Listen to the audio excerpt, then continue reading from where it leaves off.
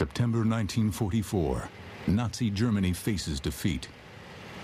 The Führer blames the German Air Force, the Luftwaffe, under the command of World War I fighter ace Hermann Goering. The once proud Luftwaffe is running short of pilots and fuel. In the air, the Allies have total superiority. With Goering in disgrace, Hitler's protege and Minister for Armaments, Albert Speer, seizes the initiative. He orders the German aircraft industry to produce a new fighter to destroy the marauding Allied bombers.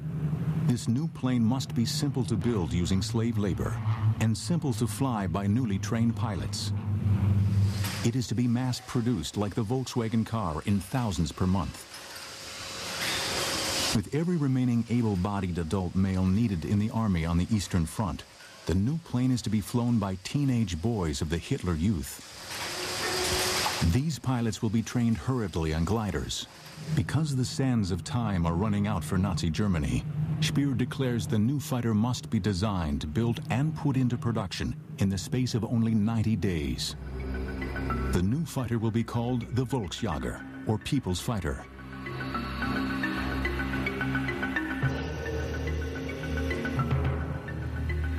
Professor Willy Messerschmitt, designer of the legendary 109 fighter of Battle of Britain fame, refuses to participate, saying it is impossible to create an aircraft in such a short period. But there is a German aircraft designer willing to take up the challenge. He is Messerschmitt's arch-rival, Ernst Heinkel. Ernst Heinkel was the grand old man of German aircraft. He'd been building aircraft since World War I. He had a unique way of selling these planes. He had a hunting lodge outside of Berlin, and he would get the Luftwaffe High Command and the Air Ministry personnel, and they'd shoot stag, and then they'd have a good food and drink and get drunk, and then he'd sell them the airplanes. Willy Messerschmitt, almost certainly a serious Nazi, different man, an intellectual scientist. He built his aircraft as scientific implements. A number of other companies took part in the Volksjäger competition. The big Junkers company produced a design which had essentially a jet engine in a pod with two wings stuck on. It would never have been stable in flight. It was a silly project. Then there was the Blohm & Voss company, who were shipbuilders, but over the years they'd begun to produce rather curious aircraft designs. They tried another all-wing jet pod device, and that actually came quite close to winning.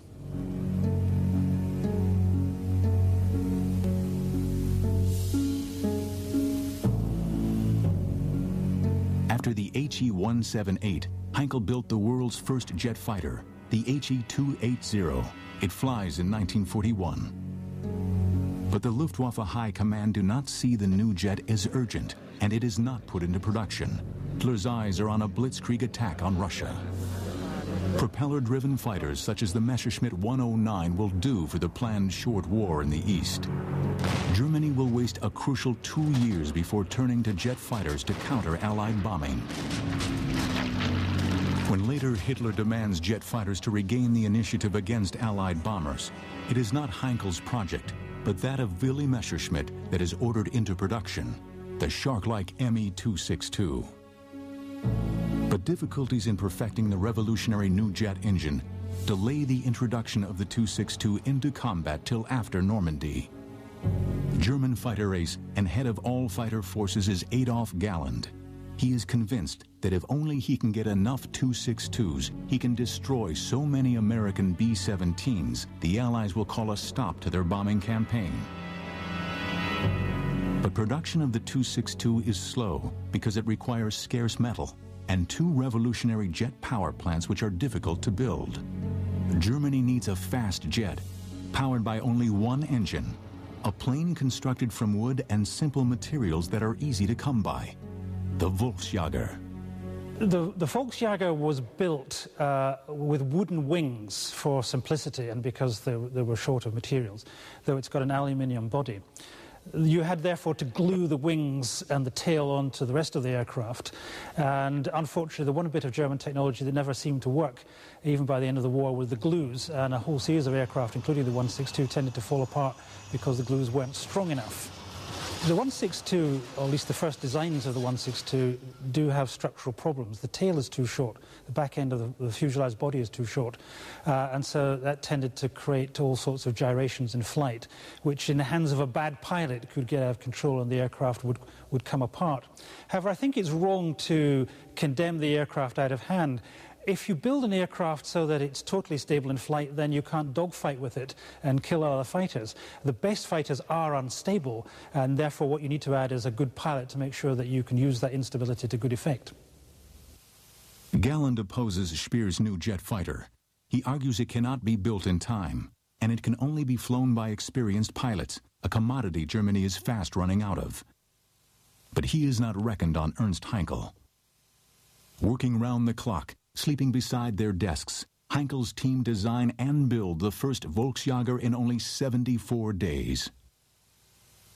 The Volksjager was powered by a single BMW 003 jet engine positioned on the top of the aircraft. This unusual position meant that complicated and heavy ducting could be eliminated. It also meant engines could be changed quickly in the field. The body of the Volksjager was metal, but the simple wings were wooden and contained fuel tanks. Unusual for combat aircraft of the period, the HE-162 was fitted with an ejector seat for the pilot. Also rare then was the nose-wheel undercarriage. The aircraft was armed with two large 20mm cannons with 120 rounds per gun. One shell from these weapons could disintegrate a US B-24 Liberator bomber. The Volksjager had a maximum speed of 562 miles per hour and was faster than the Me-262. Deep under the mountains of central Germany, Speer built a vast, secret underground factory complex. Buried under millions of tons of solid rock, it is safe from Allied bombing. Here will be built three Nazi wonder weapons: the V-1 cruise missile, the V-2 rocket, and the Volksjager. The first HE-162 was rolled out and flown for the first time on December 6, 1944, reaching a speed of 522 miles per hour at 20,000 feet altitude. On December 10th, it is displayed to the Luftwaffe High Command, with Flight Captain Peter at the controls. Tragedy occurs. The wooden wing disintegrates and the plane crashes, killing Peter. The cause is the poor quality glue used to construct the wing. But Speer would allow nothing to stand in the way of mass-producing the Volksjager. In March 1945, the first 80 aircraft were completed. By the end of April, 200 more were ready. In May, the month the war ended, 500 Volksjager would have rolled off the assembly lines. And 1,000 per month would have been built starting June 1945, only 6 months after the first flight. To fly these planes, training of Hitler Youth pilots began on gliders. To ease the transition to the Volksjager, Heinkel supplied a two-seater glider version, the Model S. Without its BMW turbojet, the Model S lacked the distinctive humpback appearance of the fighters. The undercarriage was fixed and not retractable. The idea behind the People's Fighter project was to train thousands of Hitler Youth to fly these things. Now, that was obviously a silly idea. It's a very complicated aircraft to fly. If you're an expert, as the final pilots were, it worked. But if you had very little experience on any kind of aircraft, never mind a fast jet fighter, you would have been dead. Strange enough, one unit of Hitler Youth did become operational with the 162 in the closing weeks of the war. Unfortunately, all the records have been lost, so we don't know how they actually fared in combat. Conversion training to the Combat 162 was handled at a flight school in Vienna, headed by Heinkel's technical director, Karl Frank. The first regular Luftwaffe Volksjager fighter group, JG-1, became operational at Lech in Germany in April 1945, with 100 aircraft organized in 2 wings. It was commanded by Oberst Herbert Eilfeld. The first operational mission was flown on April 26, 1945, only days before the end of the war. Because the pilots lacked experience with the new plane, Flight Lieutenant Reichberger was shot down but escaped uninjured. On May 4, 1945, the People's Fighter drew first blood. Lieutenant Rudolf Schmidt shot down a British Royal Air Force fighter. It would be the Volksjager's only kill. World War II ended 2 days later. Well, it was tested by senior British pilots after the war, and they gave it a very good bill of health. They said it was a very stable gun platform.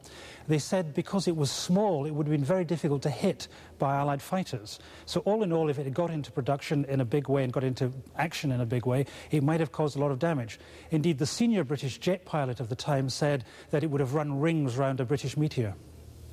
Would the Volksjager have tipped the balance in Germany's favor if the war had gone on longer? Ernst Heinkel was already planning more advanced versions of the Volksjager. If the war had lasted into 1946, these are the planes the Allies would have faced. For extra speed, a swept-wing version was already under construction. The tail was also modified into an elegant butterfly shape to improve performance.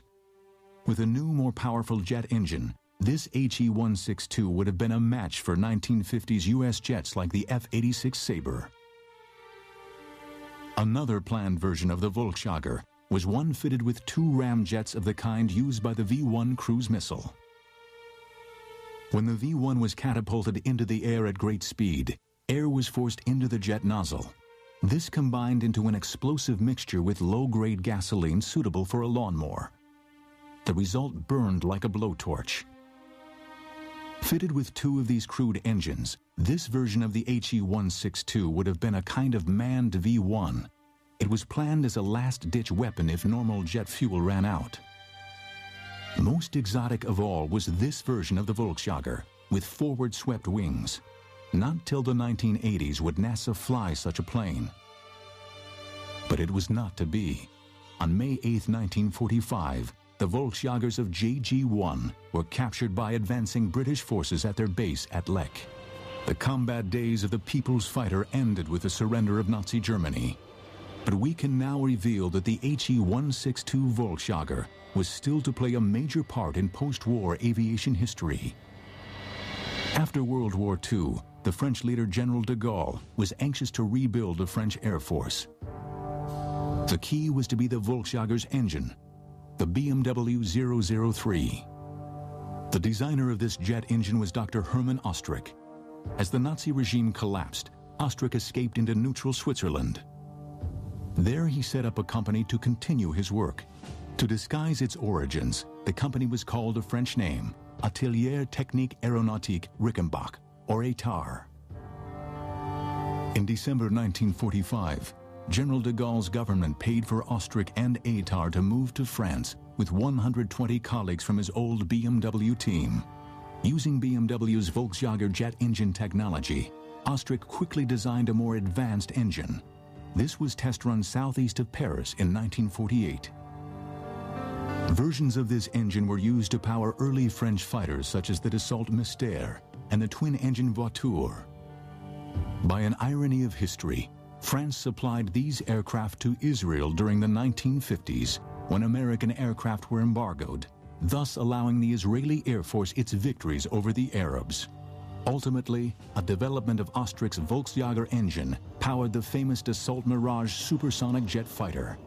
The Mirage would also employ another invention of the German wartime aviation industry, the Delta Wing developed by Walter Lippisch.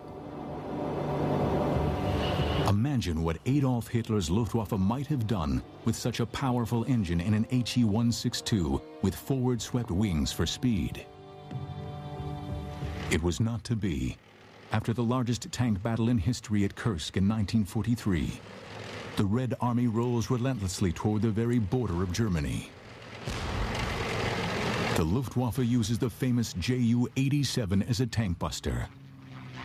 But by 1944, the Stuka is obsolete, too slow to evade fighters of the Red Air Force. What is needed to stop the Russian tanks is a new Stuka, powered by the revolutionary new jet propulsion. You're watching Secret Luftwaffe Aircraft of World War II on the History Channel. The dive bomber was invented in America by Glenn Curtiss, who built sturdy biplane dive bombers for the U.S. Navy. September 27, 1933, Buffalo, New York. Fate is about to play a strange hand. Visiting the Curtiss plant at Buffalo is Germany's greatest living World War I fighter ace, Ernst Ude, now a senior figure in Hitler's new Luftwaffe. Glenn Curtiss invites Ude to test flight a factory-fresh Curtiss Hawk dive bomber. Impressed, Ude cables Luftwaffe chief Erhard Milch to buy the Hawk. 2 months later, Ude will fly the first German version in front of Goering. Equally impressed by the accuracy of the Hawk's bombing, Goering orders a German equivalent, the Junkers Ju-87 Stuka. One man who is not impressed is Luftwaffe General Walter Wever. Wever wants large, long-range bombers to attack Russia, not small tactical dive bombers restricted to supporting the army. But Wever is killed in a freak air crash in 1935. With Wever gone, Milch and Ude cancel Germany's equivalent of the B-17, the so-called Ural bomber. They think dive bombing using the Stuka will be more accurate. Alone of the great powers, Germany will lack a successful heavy bomber in any numbers during World War II. Well, in the initial period of the air war, it was very effective because the Germans had complete air superiority, and the Ju-87s could be used for frontline purposes, the purposes for which they're designed. That is true, but that didn't last for very long because as the Russians gradually recovered their capability, and that is 1942, then aircraft like the Ju-87 had a difficult time. On the other hand, the Germans, I think, were very adept because they basically altered the role of the Ju-87 and began to realize it could be used not, as I say, just in a tactical dive bombing or forward air support role, but could be used for something else, of which a very good example, of course, is Rudel's use of the Ju-87s in a tank-busting role. Poland, September 1939, and the German blitzkrieg rolls over Poland. Earlier and better days for the Luftwaffe. Success lies in using the amazing Ju-87 dive bomber. The infamous Stuka is flying artillery to clear a path for the advancing panzers. The Junkers Ju-87 Stuka dive bomber was the most famous German aircraft of World War II. Over 5,700 were built, but its slow cruising speed of only 174 miles per hour made it prey to Allied fighters as World War II progressed. Something faster was needed. In 1943, the German Air Ministry instructed the Henschel Company to begin work on a jet replacement for the Stuka, the Henschel HS-132. The HS-132 had a planned maximum speed of 485 miles per hour and a range of nearly 700 miles. It could carry a 1,000-pound bomb. Later versions would have carried 4 quick-firing cannons for tank busting. The unique feature of the HS-132 was that the pilot did not sit in a conventional cockpit. Instead, the pilot lay prone on his stomach with his head at the front of the perspex canopy. This position allowed the pilot to withstand 10 to 12 times the force of gravity before blacking out, instead of the 5 to 6 Gs if he were sitting.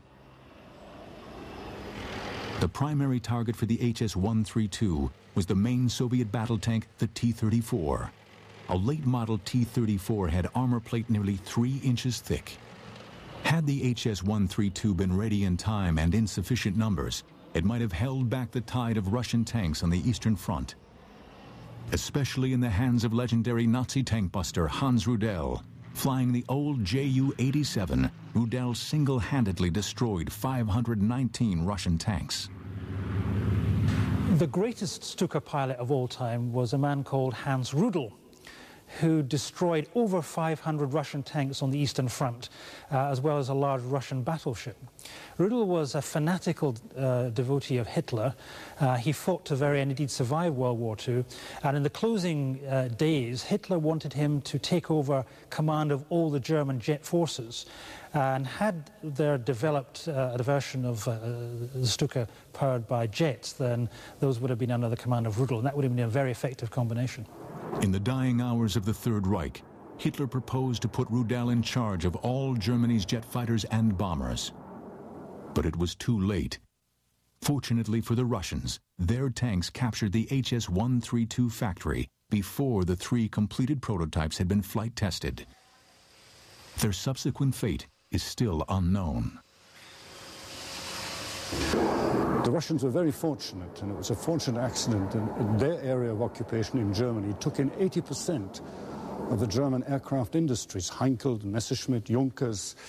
They acquired Arado aircraft. They acquired a large range of aircraft, but crucially they acquired 2 things, which was the BMW 003A engine and the Jumo 004A jet engines. What happened was that basically the German jet industry, German aircraft designers, technicians, and the aircraft were moved back to the Soviet Union. And it's from that point, I think, that one can really say the period of German-directed and German equipment entered into the Soviet aircraft industry.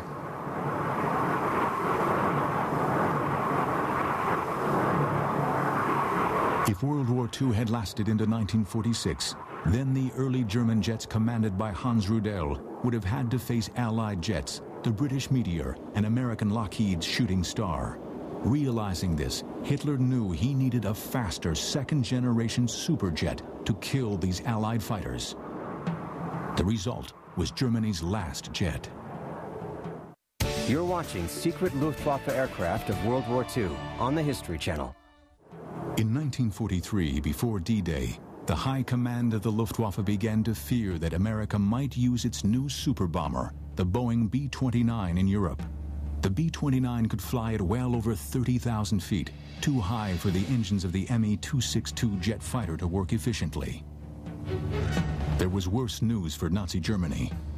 America was already building the consolidated B-32 Dominator, designed to attack Europe at high altitude direct from bases in the continental USA.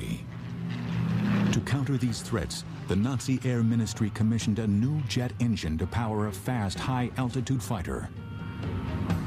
This engine was the Heinkel HES-011. But there was a problem in building super-fast jets. Fast World War II piston-engined fighters, such as the Mustang, often crashed in mysterious circumstances when they went into power dives.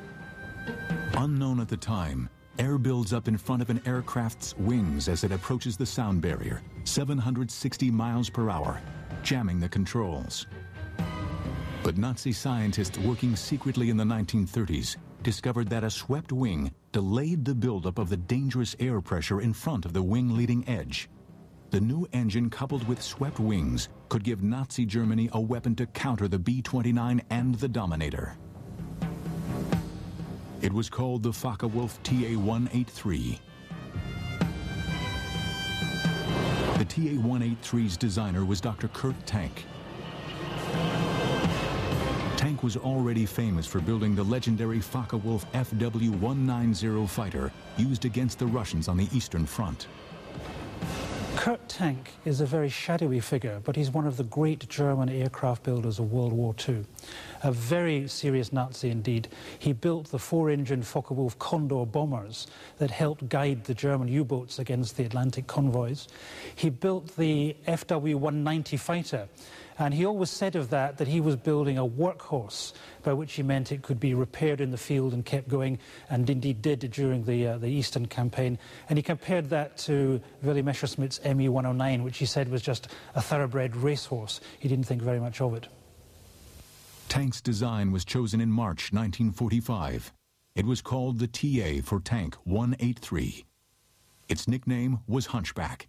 A single-engined machine, its planned speed was 593 miles per hour.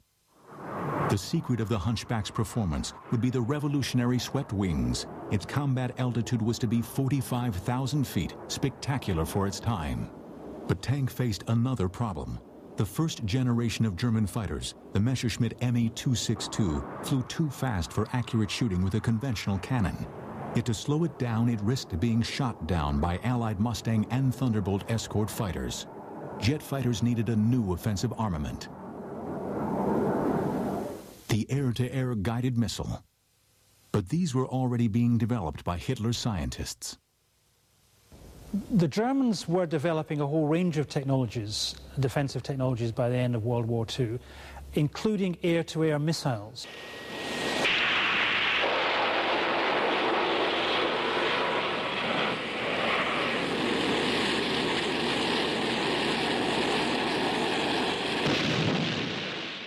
The Allies only started developing air-to-air missiles seriously at the time of the Korean War, so you're talking a 10-year lead the Germans had. They had wire-guided missiles which paid out a long wire back to the launch fighter aircraft, and the pilot of the fighter aircraft could send signals to navigate the missile directly onto its target.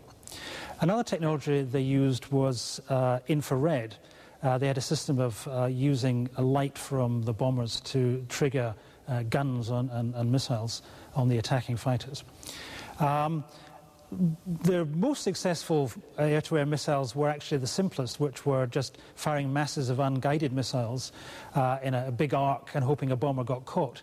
Had they deployed those early enough, then they could have killed the B-17s and the B-24s. The Rurstall X-4 missile. Development began in 1943. The X-4 was guided to its target using a wire control link to the mother aircraft. Early versions had a speed of over 700 miles per hour. The first X-4 was successfully launched from a Focke-Wulf FW190 on August 11, 1944. It would be the weapon of choice for the new TA-183 jet. If the war had lasted into 1946, things would have been very different. Armed with deadly X-4 air-to-air missiles, the fast TA-183s could have downed high-flying U.S. bombers, including B-32 Dominators carrying atom bombs on strikes from U.S. bases. But the TA-183 was ordered into production in March 1945, only 2 months before the collapse of Nazi Germany. It never flew. At least not then. Kurt Tank and Germany's leading fighter pilot Adolf Galland took a whole series of German aircraft engineers and Luftwaffe officers to Argentina and essentially recreated the Luftwaffe there. Kurt Tank set up an aircraft industry to build jet planes, and Galland set up a jet fighter force for the Argentine Air Force. This is what would have faced and destroyed Allied B-29s in 1946. The TA-183 built in Argentina after the war for General Perón. It was rechristened the Polqui, Spanish for arrow. Some even think that the legendary Soviet MiG-15 was based on captured blueprints of the TA-183. I think the priority from the Russian point of view was to make absolutely sure that they had a knowledge and experience with jet propulsion.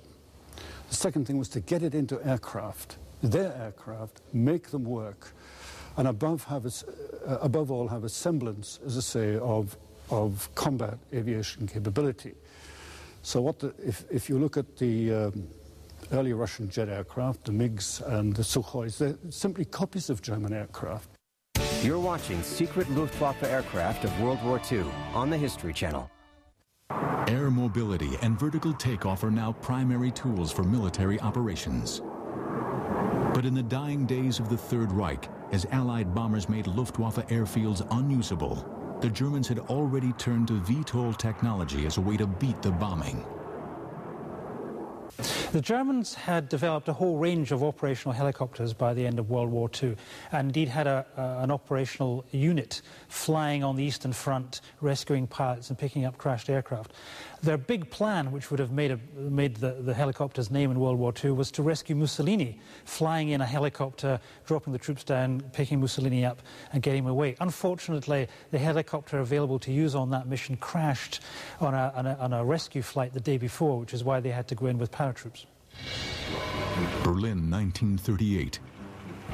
Flown by Germany's ace woman test pilot, Hanna Reitsch, the Nazi regime startles the world with a demonstration of the world's first practical helicopter, the Focke Fa-61.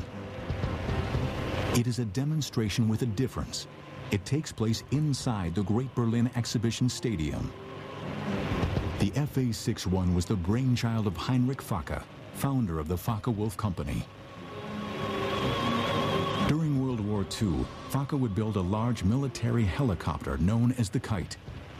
They were used by the Luftwaffe to rescue crashed aircrew and aircraft in the East. Mass production of the Kite was prevented by Allied bombing of the factories where it was being built. German industry desperately needed fighter protection. In September 1944, Focke-Wulf began work on an answer. The Focke-Wulf Treibflügel, or thrust wing, a VTOL fighter powered by 3 ramjets mounted on the ends of 3 rotating wings. The ramjet engine spun the wings like helicopter blades, giving the Treibflügel lift. The planned rate of climb was 25,000 feet per minute. The Treibflügel carried a pilot in a conventional cockpit. The intended speed was 621 miles per hour. Armament would have been 4 cannons. But the war was to end before the complicated Treibflügel could be built, though its ramjet engines were successfully tested at speeds up to Mach 0.9. But the Treibflügel idea was sound. In the 1950s, the U.S. Navy experimented with a similar vertical takeoff fighter, the Convair XFY-1 Pogo. Several successful flights were made by the Pogo, which had a speed of 575 miles per hour, very similar to that planned for the German aircraft. The Pogo was abandoned when tests revealed a major problem. The aircraft was extremely difficult to land because in pre-computer days, even an experienced test pilot found it difficult to tell where the ground was. In wartime conditions, with airfields under Allied attack, landing the Focke-Wulf Treibflügel safely would have been virtually impossible for the average military pilot. But Focke-Wulf were not done with the vertical takeoff fighters. This is the Focke-Wulf FW-1262 fighter bomber, built in West Germany in the late 1960s as part of a NATO competition. The early 1980s. Engineers of the Northrop Corporation pay a secret visit to the National Air and Space Museum's Silver Hill facility in Maryland. They go to examine the sole remaining example of another secret German aircraft captured at the end of World War II. But unlike the Treibflügel, this aircraft actually flew. Hidden in the Smithsonian's Garber facility is a piece of technology forgotten for 40 years. A revolutionary flying wing, and the first plane ever built with stealth, radar invisible characteristics. You're watching secret Luftwaffe aircraft of World War II on the History Channel. Late February 1945, midnight for the Third Reich. Hitler's revenge weapons, the V-1 cruise missile and von Braun's V-2 ballistic missile, have failed to destroy Allied morale. Desperate to revive his own reputation with Hitler, Hermann Goering calls a secret meeting on his personal estate at Karen Hall, 10 miles north of Berlin. To this meeting are summoned the brothers Reimar and Walter Horten, 2 young Luftwaffe officers. The Horten brothers have designed a series of revolutionary all-wing aircraft, a design that by eliminating a normal aircraft's heavy fuselage makes a plane lighter, faster, and longer ranged. The concept is successfully tested on a series of unpowered gliders. They fly beautifully. The Horten brothers then work on a jet fighter version, the HO-229. It successfully flies in late December 1944. It is flown by test pilot Erwin Ziller. The HO-9 was powered by 2 UMO 004 engines, similar to those of the Me-262. It had a maximum speed of 607 miles per hour at an altitude of 39,000 feet, faster than many post-war jets. It was armed with 4 cannons and could carry 2 2,000-pound bombs. But there was an unexpected result from this new futuristic shape. With no tail and buried jet engines, the HO-229 bounces back few radar waves. Stealth technology has been born. Only when the prototype flies and has a weak radar signature do the Horten brothers realize what they have stumbled on. The Horten has other possibilities.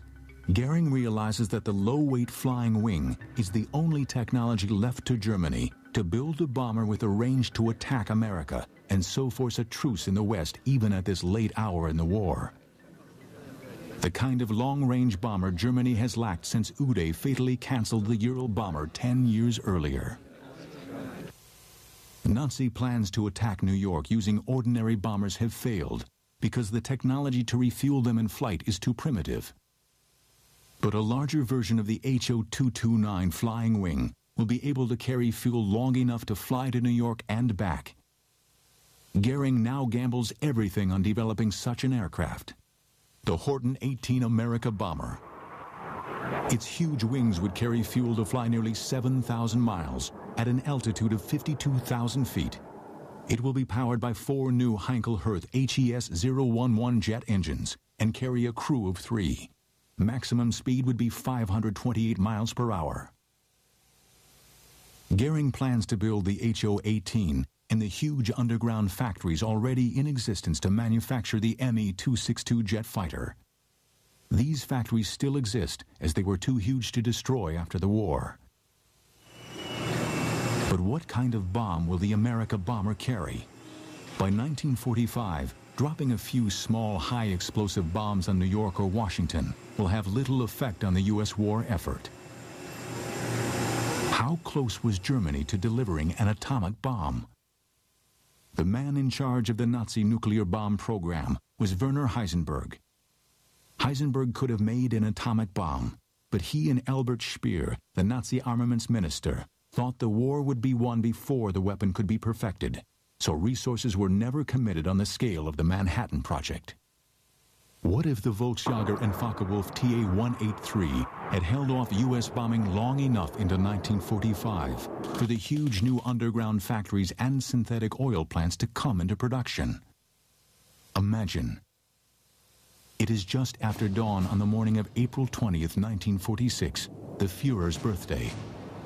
A Horten HO-18 jet bomber, a KG-200, the Luftwaffe's best bomber wing, takes off on the most important mission of World War II.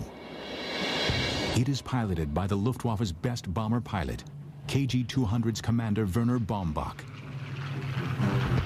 Baumbach has long advocated airstrikes against the Panama Canal and New York, using one-way flights by conventional bombers whose pilots would bail out and be rescued by U-boats. He spent a lot of the war trying to persuade Goering to bomb New York. And one of the interesting stories about the German war effort is why they never did. Baumbach's first idea was to take Focke-Wulf Condors and fly one way to New York and Washington, bomb America, then ditch the aircraft south, probably in the Caribbean, and be picked up by U-boats. Goering took the plan to Dönitz, but Goering and Dönitz hated one another, and they fell out, and so the plan came to nothing. So Baumbach then went on trying to find ways of bombing New York, and it's interesting to speculate that if something like the Horten wing had been available, it would have given him for the first time a machine to get there and get back non-stop. Today, Baumbach's target is 3,000 miles away. The world's largest city, New York. In 1942, President Roosevelt put New York's mayor Fiorello LaGuardia in charge of America's civil defense against German bombing attacks. LaGuardia organized machine guns placed on top of high buildings in New York. But Baumbach's bomber is flying at an altitude nearly 10 miles high and is invisible to American radar. No one hears or sees it as it passes over Manhattan at 8 a.m. local time. The morning rush hour has begun. Fortunately for New York, World War II ended while the Horten 18 was still under design. The successful HO-229 jet fighter was brought to the United States in 1945, but its revolutionary potential was not realized. It lay forgotten for 40 years in the Smithsonian. Or almost forgotten. In the early 1980s, engineers from the Northrop Corporation pay a visit to the HO-229 at the National Air and Space Museum's Garber facility in Maryland. They are secretly building a stealth bomber for the U.S. Air Force. After their visit to the HO-229 prototype, Northrop engineers will design the B-2 Spirit. A design eerily similar to the Horten brothers' dream of 40 years earlier.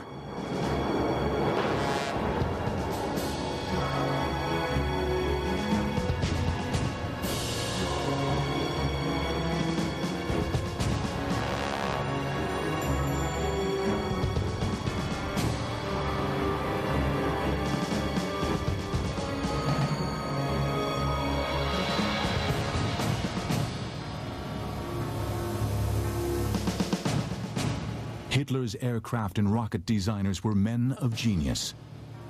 They pioneered ideas that are still being rediscovered and built. Fortunately, their genius did not arrive in time to alter the outcome of World War II.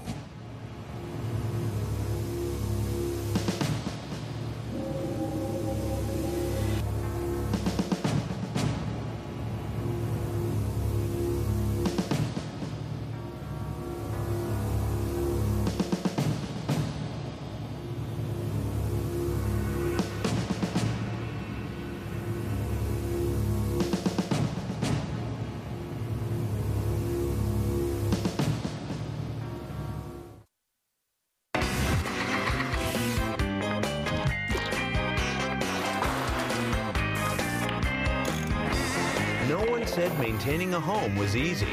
One thing we can all use is a little bit of home improvement. Modern Marvels, Home Improvement Week, all this week at 10 on the History Channel.